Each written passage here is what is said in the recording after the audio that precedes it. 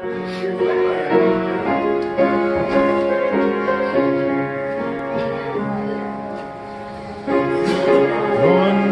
love of Jesus, in His mercy and His grace, in the mansions bright and blessed, He'll prepare for us a place. When we all get to heaven, what a day of rejoicing that will be. When we all see Jesus, we'll sing and shout the victory. Happy birthday to you. Happy birthday, God bless you. Happy birthday to you.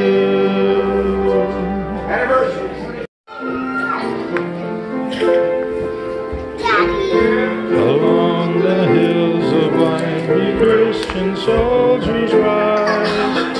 No sun will wear the night. So flowing fails below, let all our strength be held. The victory we know that overcomes the world.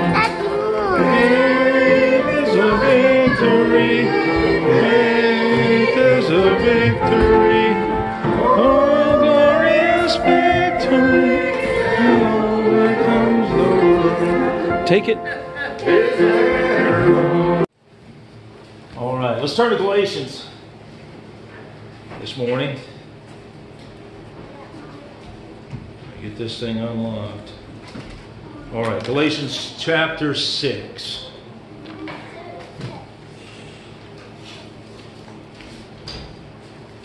It has been said that motive is everything. And I know what they mean when you've probably heard that. If you haven't, you just heard it for the first time then. I'm not going to say it's everything, right? But particularly for the Christian. Think about that. It's nearly everything, isn't it? We could go into the scripture to establish this. As man thinketh in his heart, so is he. Motive. As a matter of fact, the Word of God, it's unique among all other words. My words can certainly just simply go in one ear and out the other, or bounce off the eardrums. But the Word of God pierces deep. It's a discerner of the thoughts and intent. I'm talking about motive, right? Intents of the heart. So I want you to think of today, what motivates your Christian walk? What motivates your faith? Something. And for many of us, too often, perhaps for the very, very wrong things. I want to look at Galatians chapter 6, begin reading in verse 14. And talk a little bit about what else is said here, even in the verses prior to that. But beginning in Galatians 6:14, Paul wrote, "But God forbid that I should glory, save, or except in the cross of our Lord Jesus Christ, by whom the world is crucified unto me, and I unto the world. For in Christ Jesus neither circumcision availeth anything, nor uncircumcision, but a new creature. And as many as walk according to this rule, peace be on them, and mercy, and upon the Israel of God." Stop right there, all right?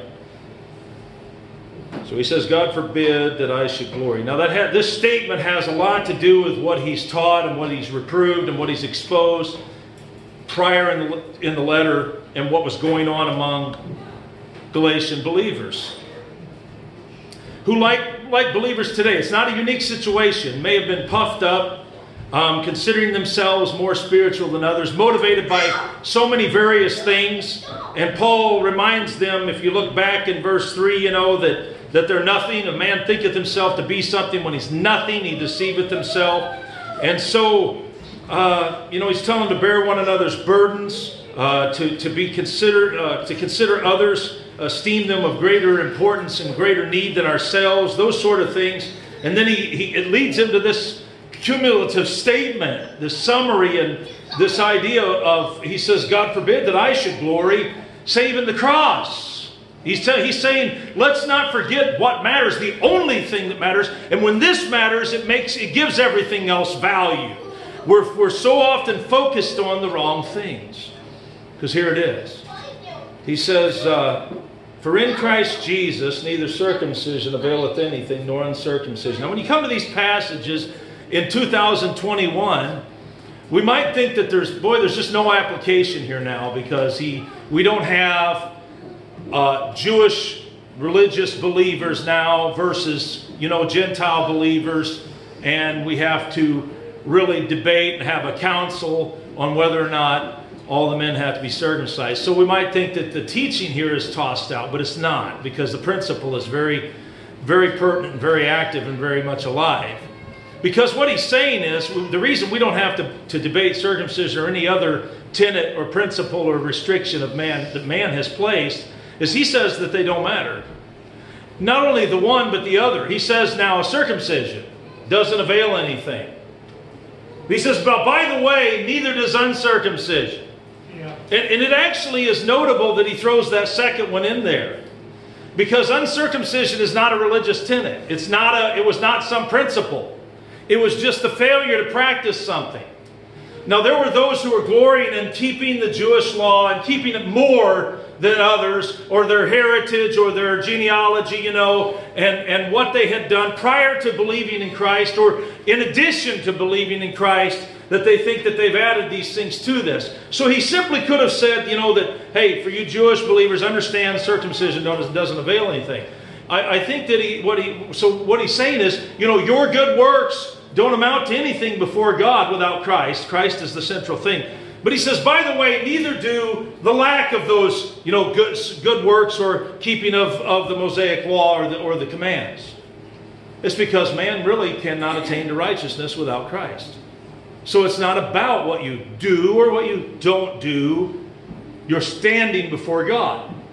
Now, so he says, as many walk according to this rule. I find it interesting that he uses that phrase. Now I'll say that because of this.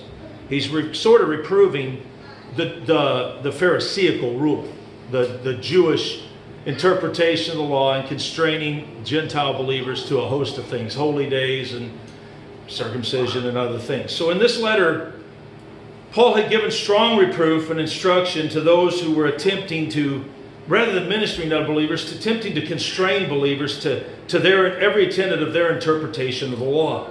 In his teaching, he turns them from the law of Moses to the law of liberty found in Christ. He turns them from abiding by the religious leaders' rules for the sake of the rules alone, to the Redeemer himself and the rule of the Spirit and of the Word of God, the new covenant. The apostle was not lawless. As a matter of fact, he had been a Pharisee, and so he had really observed everything. Even while he's teaching others that, that this is not necessary, he had observed everything. All of the commands of Scripture, old and new. But he saw clearly, both in himself and others, the futility of man's efforts at righteousness. We know from Paul's writings and how plain he spoke of his own inward struggle, that Christ had shown him how futile his struggle at righteousness, trying to attain unto righteousness was, without the gospel of Jesus Christ. So he's not lawless. But yet here we see this phrase, walk according to this rule. He's saying, here's a good rule for your life. If you guys are all arguing over the rules, here's a great rule for your life that would really help everyone if you would apply it. The man who was telling believers that keeping all of the rules wasn't enough tells believers to walk according to this rule. And when he says it, when he gives his teaching, he isn't quoting the law of Moses, yet he really is, because the law of Moses was for this purpose, whether man can see it or not, that it hangs on these things. Well, the law and the prophets and everything, they all proceed from Christ, and they all are an attempt to, as a schoolmaster, teach us Christ, and we learn other things from it. We elevate ourselves rather than glorying in God. So he says, he proclaims a good rule to guide our Christian life, the rule which he proclaims to be abiding by himself in verse 14, when he says, "But God forbid that I should glory save in the cross of our Lord Jesus Christ." Now there's a reason this message, why I started when I came to the pulpit today and said, you know, it's been said that motive is everything, because Paul gets to motive. And so, you know, you have preachers talk about, oh, are you going through the motions? And let's get spiritual, but let's talk about what that motive really ought to be. And here it is. He said, "God forbid that I should glory save in the cross of our Lord Jesus Christ." And so this statement is made at the conclusion of a long argument given in chapters 4 and 5 against those glorying in such things as circumcision, the keeping of holy days, or whatever they felt that they might have accomplished, or comparing themselves with other believers. And so many Christians emphasize what seems to be important to them. But what seems important to you or I is really of no consequence. You may glory in the things that you falsely believe make you a better Christian than others, but it's sinful and prideful to do so. Back in Galatians chapter 1, Paul reproved some of the Galatians for a serious charge for accepting another gospel, or a false gospel, one that had been changed. Now, let me say this about most false presentations of the gospel. They tend to have this in common, that they elevate man and emphasize man's performance, and therefore feed man's pride rather than destroy it so that the grace of God may do something in them. Almost all modern, or not just modern, but false presentations or alterations of the gospel as presented in Scripture, rather than present Christ as glorious and man as sinful, they tend to elevate man and just move God in alongside of man as an assistant or a helper. Now there are two important points made by this declaration here in verse 14. Just quickly, you know, as he makes this statement, a negative and a positive, there's two important things for us to see. One, that we should not glory in the wrong things. And two, that we should glory in the cross of Jesus Christ. I mean, we should be super focused on it, in not just the church. But when I talk about your motive for life as a believer in Christ, if we could really get this, if we could walk according to this rule, I mean in the trenches, I mean at home, I mean with our kids, I mean with our neighbors, I mean at work, I mean in the store and in traffic, under our breath, repeating, reminding, letting the Scripture sink into our heart. God forbid that I should glory save in the cross, in my words, in my conversations, in my conduct, in all of my deportment among men. God forbid that I should glory save in the cross of Jesus Christ. Writing of this verse, Galatians 6:14, Gill wrote this. He said, "The apostle, on the contrary, expresses his aversion to glorying in anything these men did, not in his outward carnal privileges as a Jew, nor in his moral, civil, and legal righteousness, nor in his gifts and attainments as an apostle, nor of others, or in any outward corporal subjection to any ordinance, legal or evangelical. His glorying and rejoicing were rather in the spirituality, the faith, hope, love, patience, order, and steadfastness of the saints than anything in the flesh, either his own or others. And indeed, he chose not to glory in anything save in the cross of our Lord Jesus Christ." So, this was the rule of the apostle's walk after his conversion. And in verse 16, he sends greetings of peace to those who would adopt the same principle. Now, when I said this, I say motive is everything. You might say, no, it's not. It matters what you do. But motive pretty much, in the end, will determine what you do. It will take over. It will rule. It will be seen. For the Christian, I would argue that it is a fairly true statement that motive is everything. I'm not quoting Scripture when I say it's an old adage. Got to be careful with those in the pulpit. Got to be careful with those in spiritual discussion. And I use it as an example for this reason. I believe, I would argue that there's some validity to such a statement when it comes to our faith. We use the word motive. The heart, in other words, the heart is what matters. The Pharisees didn't believe that.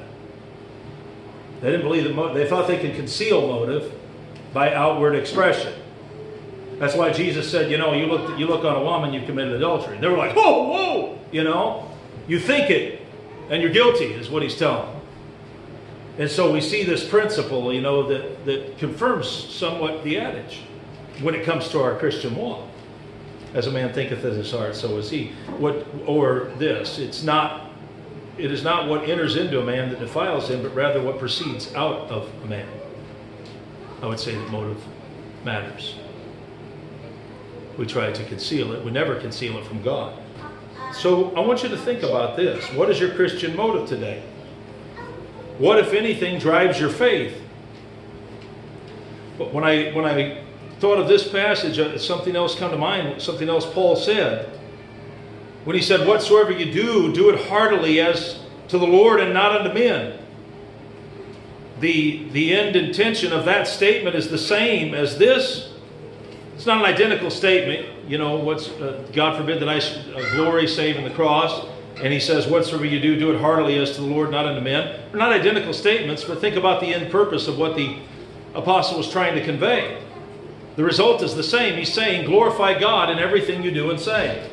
Let that be your motive in life. Let that motivate your walk. How you respond to everyone. I mean, think about it today. If you've responded in anger, if you've responded in a spiteful way, or if you were distraught today, whatever. Let's go back and revisit some of those things that caused that, and let's say, hey, I want to in this situation and in every situation, I want to bring glory to God. God forbid that I should glory save in the cross of Jesus Christ. Consider how greatly today this would aid and benefit us in our own lives if we walked according to this rule. There's a good rule for our lives. In all that we said and did, if in what we said we would seek only to glorify Christ, how would this change our words? How would this change our conversation? And what we said to others or about others, as well as about ourselves. When we speak about ourselves, would we seek to glorify God rather than glorying in our accomplishments, our accolades? Does your conversation promote you, or does it promote God? If we practice this rule, not only in what we said, but we practice this rule that he mentions here, that he gives, in how we treated others, how would we treat men differently in every situation? If we only concerned ourselves with how God would be glorified by our actions, will my actions elevate me, or will they elevate God? If we applied this principle to our attitude, how would our spirit be affected? Could we ever rightly remain angry? Could we hold to even one grudge if we were seeking to give God the glory in our attitude?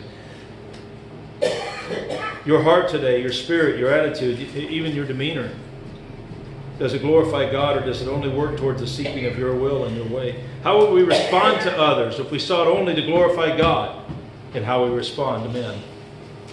Paul gives us a great rule: to God be the glory. Yeah.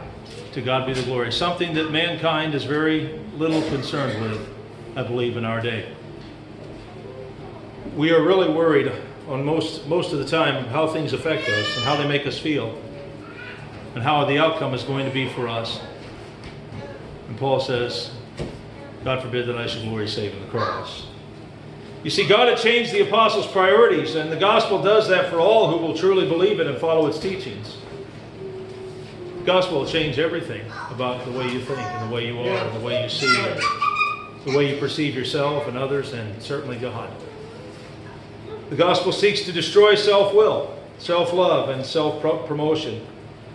Consider how powerfully Paul declares this change in his own life to the Philippines. Philippians, the Philippines. He gives it to them too. He gives it to us. So Filipino chapter 3. For we are the circumcision, which worship God in the Spirit and rejoice in Christ Jesus and have no confidence in the flesh. None. No confidence in the flesh. Though I might also have confidence in the flesh, if any other man thinketh that he hath whereof he might trust in the flesh, I more, circumcised the 8th day, of the stock of Israel, of the tribe of Benjamin, and Hebrew of the Hebrews, as touching the law, a Pharisee, concerning zeal, persecuting the church, touching the righteousness which is in the law, blameless. But what things were gained to me, those I counted loss for Christ. Yea, doubtless, and I count all things but loss, for the excellency of the knowledge of Christ Jesus my Lord, for whom I have suffered the loss of all things, and do count them but dung, that I may win Christ, and be found in him, not having mine own righteousness, which is of the law, but that which is through the faith of Christ, the righteousness which is of God by faith, that I may know him, and the power of his resurrection, and the fellowship of his sufferings, being made conformable unto his death, if by any means I might attain unto the resurrection of the dead. Paul says, you're throwing all this stuff out here, and you think you're something. And in this text from Galatians 6, he says, a man thinks himself to be something when he's nothing. He's deceiving himself. And Paul says, think about me for a second. He's really careful here. He's not doing this in a proudful way. But what he says is, if anybody had anything to glory in, it would be me. If you think you have religious, qualifications and accomplishments to glory in, now I want you to think about me. Everything that the law required, circumcised the 8th day, of the tribe of Benjamin, the stock of Israel. He says, I come from good stock. The Hebrew of Hebrews, he was a Pharisee. We learned that here, right? Oh, what great zeal and all of he studied the feet of Gamaliel. He knew the scriptures. But he says, you know what? I count these things but loss for Christ. And when you come to Christ, you will count all things but loss. That's what faith really does. As a matter of fact, he takes it a step further. He says, I count them but dung. Everything that mattered to him was now nothing, dung. And Christ was everything. God changed his priorities. He had no confidence in the flesh. You see, if anyone had room for boasting among men, it would be a man like Paul. And he's not, as I said, he's not bragging, because he says, I'm not trusting in these things anymore. These things don't matter anymore. People talk about, big name preachers and accomplishments among men. It doesn't just have to be preachers that get caught up in this. I want you to think today what motivates your life, what motivates your faith, what motivates your Christian walk, and how you respond to absolutely everyone, beginning in your own home. Preachers ought to walk to the pulpit seeking to lift up Christ and his cross before the people. Teachers should stand before a Bible class intent on glorifying God and not men. Singers the same. But moms and dads, brothers and sisters, neighbors, the same.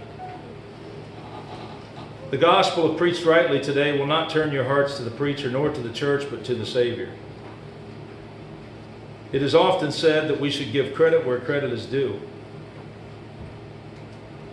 And I believe today that's at the heart of the message as well. He deserves it all. To God be the glory. Great things he hath done. But before you can learn to glory in the cross, you must believe in what happened there. You're going to miss the whole point if you do what the people he's reproving are just practicing religion. And so you say, well, I'm going to really try to buckle down and practice the religion of the cross. Well, the religion of the cross is faith. It's God's grace, sufficient grace, God's goodness, God's riches at Christ's expense. Before you can learn to glory in the cross, you must believe, as I said, in what happened there, what took place there, the man there. You must believe in the sacrifice that was made, know why that sacrifice was made. It was for your sins. It was for your and my pride. It was for us. If you truly believe, you can be saved. Confess your sinfulness. Believe in him to find forgiveness. It's a wonderful thing, but there's no praise in that. You ever witness to somebody? You tell them, you know you've been forgiven. You know that you will inherit it. And they say, what makes you think you're better than me? You ever have someone that response? I never understood that. I don't understand that. Why it's perceived that way. It's maybe man's perception of what religion is, and it's a wrong perception. because they look at religion as something that man has attained to. And for those who have genuine faith, we know that we finally had a day where we realized we couldn't attain to anything, and we believed. And we reached out and we fell down at the mercy of God. And if that's the case, if that's how you come to Him, how could we glory in anything? All of our righteousnesses are as filthy rags.